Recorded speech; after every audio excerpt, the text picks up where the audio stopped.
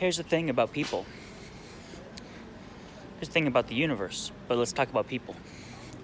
Everyone has a lot of ideas, and some of those ideas are good, and some of those ideas are bad. The way of a person, one of the ways that God judges a person, and one of the ways that we can judge a person, is how much of their ideas are truth and how much of their ideas are evil, false. And whether or not that person is trying to pursue that truth, whether it's all of their ideas or just a certain key number of those ideas, or if it's just the majority of their ideas, like because they have a few ideas that drive them, or they're completely on the true path, or the majority of their ideas are on the correct path. And so they are on the side of truth. They're on the side of what's good. And so you can judge people by what their ideas are, what their beliefs are for the majority, because there's people whose most of their ideas are good, but some of their ideas are bad. There's some people who only have good ideas. They are pure of heart. They're like a servant of God. They have the truth and they speak the truth. And there's some people that they have a few good ideas that drive them. The rest of their ideas are wrong, but the things that drive them are the good ones. And there's some people that they only have a couple of good ideas, and it doesn't drive them, but just because you repudiate that person doesn't mean that you have to repudiate all of those particular ideas. Then there's some people who have nothing but falsehood, nothing but bad ideas, and nothing but lies and evil ideas. But that's the thing, people are not usually monolithic. They have many different ideas. You can heroize someone. You can take inspiration from someone. You can take teaching from someone. You can join together with someone even if they have a few bad ideas, as long as you don't, uphold those ideas. For example, John Wayne.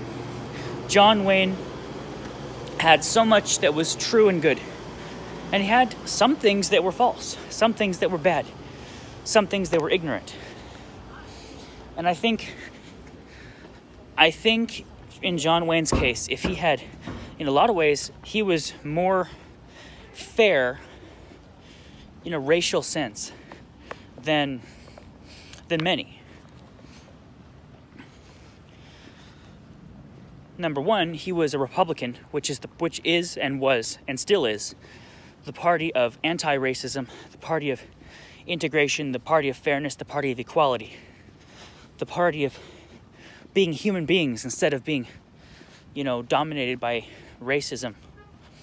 It's the party of anti-slavery, for crying out loud. So that's that's number one. But he was also willing to put the people in. He was also willing to put the well-being of other countries, like the moral right of what should be, above American national prosperity. So, for example, in the Panama Canal, he thought the Panamanians should own their own country. Of course they should. And he was one of the very few people who would stand up and do that. So, the Democrats, I would say, are 90% wrong, 80% wrong. But they do have that remainder. And this is something that I think is true across the board. They have 20% of things that are very good, very true. There's things that they might care about, but they're trying to do it in the wrong way. And then they have all their belief system. They have a couple of goals, that are noble, some ideas that are noble, some perspectives that are noble, and then they go around and the rest of their belief system is literally fascism. Is literally socialism, is literally Marxism, is literally, slavery. So, there's pretty much, I would say, 80 to 90% of liberalism is pure evil and is false. But there's a great deal of individual goals, such as let's not pollute the world, such as let's not have an empire. But the people who are actually pursuing those goals of not polluting the world and not having empires, it's really mostly the Republicans. It's actually, the Democrats say that they hate fascism, then they do fascism. They say that they hate empire, then they do empire. They say that they hate racism, then they do racism. They say that they say that they're opposed to everything, and then they do those very same things. And they try to turn everything on its head. They make the bullies into the victims, and then try to protect victims. But those victims are not the victims, they're the bullies.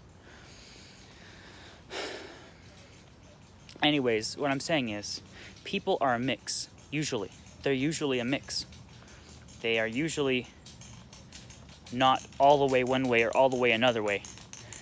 Someone can have most of their ideas be good, but then there's 20, 30% of those ideas, maybe just 10%, maybe 2% of their ideas that are bad. And, this is something I need to be better at as well, but you just you have to love them, but you don't have to endorse everything that they say and do. So John Wayne, I was just reading on the life of John Wayne. So much of what he believed in was good, and yet he had some bad ideas too. I would say he's one of those people who's on the side of good, but he's got some ideas are not good. So I would say he's 70% or 80% good. He's got 20% that's bad. But those 20% of things, the smell that comes off of them is really strong. So, and I think that's what God calls having a tare in your ministry. It's like you're a field of wheat, and then you have weeds growing up in that field. And it spoils the crop. You have a good crop, but it would have been so much better. It's like you have some good food. It's like you make a souffle and you pop the souffle. It's like you make a good soup and then you sneeze in it, Would it still feed you? Yes, but you sneezed in it. And it's always unfortunate and horrible when that happens. But that doesn't mean that their recipe is bad. And the difference between the life of a person and these metaphors that I'm using, is that the life of a person, you can pick it apart. You can pick apart the life of a person. You can pull out the bad stuff. You can pull out the parts of Walt Disney. Walt Disney had some bad ideas. Walt Disney did some bad things somewhere in his life, and I can list them for you if you want. But I can take Walt Disney's life and I can pull apart the bad stuff. I can remove that. I can pull apart the bad stuff. I can pick out the bad stuff and pull that apart. You can pick it apart. You can pull things apart and separate them from what people's lives were, from what were some of the bad things or bad ideas that they did or had or happened to them or they did, or their ideas or their desires that they had that weren't good. And that's the good thing, is that God judges us in a very fair and righteous way. He doesn't just throw a whole thing in the garbage can just because one part of it is bad. And he doesn't put something on a throne just because it's 90% good. Donald Trump I'd say he's 80 or 90% good. But there's some things, such as fighting the Second Amendment, not standing up for the Fourth Amendment, trying to divide the land of Israel, trying to make a friendship with people who are not our moral, philosophical, spiritual, or theological, or political friends and enemies, or cultural friends or enemies. Communists are never going to be your friend. Fascists are never going to be your friend. And Donald Trump is a powerful force for democracy and righteousness and honesty and republic. I think he's trying to make friends with people so that we don't have to go to war with them, because I don't think he wants to have a war. But I think we have to learn that God is not going to sacrifice the morals of what's right and wrong in order to avoid a conflict. God is a God who fights evil. And if peace is not attainable, he goes to war. And if peace is categorically unattainable, he goes to war. God categorically doesn't negotiate with Satan and with the forces of Satan and with the ideas of Satan and with people who deeply believe in the ideas of Satan, because God is at war with Satan and Satan's ideas.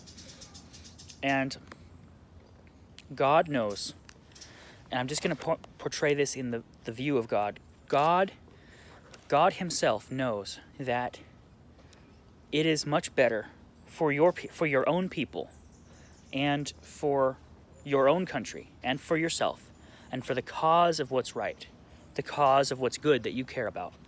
And everyone has something different that they care about, and God cares about what you care about. He cares about what he cares about, and he cares about what you care about, because he shares what you care about. He cares about it too. He knows that it's better to take your country, to take your people, to take your personal, private life through warfare in order to do what's good, instead of sitting down and going under the system. That's why we have to leave Egypt. It's getting out of Egypt. In order to get out of Egypt, you had to go through 12 plagues, and it was a shitstorm. It was a shitstorm, but they got free. And God is kind of belligerent that way, and it's good.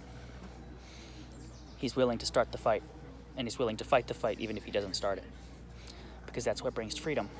That's what's true, and it's the right thing to do.